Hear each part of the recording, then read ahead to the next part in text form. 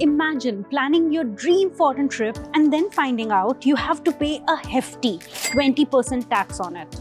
That's right, the government's new rule of imposing 20% tax collected at source comes into effect from October 1st on your foreign tour packages.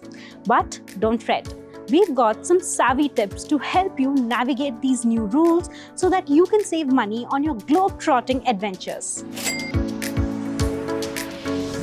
So, first things first, let's understand what this TCS is all about.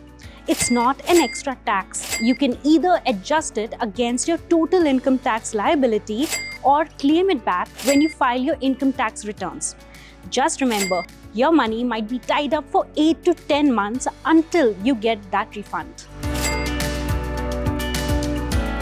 Instead of booking those all-inclusive tour packages, consider booking your overseas accommodation, travel tickets and other expenses separately before September 30th.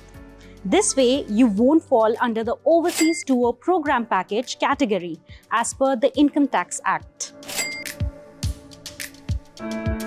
While international credit card payments are currently not under the liberalized remittance scheme, limit your expenses to Rs 7 lakhs per person per financial year. You can efficiently manage costs by dividing payments between your cards. Just consult a tax expert beforehand. With these tips, you can have an affordable, hassle-free overseas travel experience. So, stay savvy and happy travels. And for more such videos, keep watching Zee Business.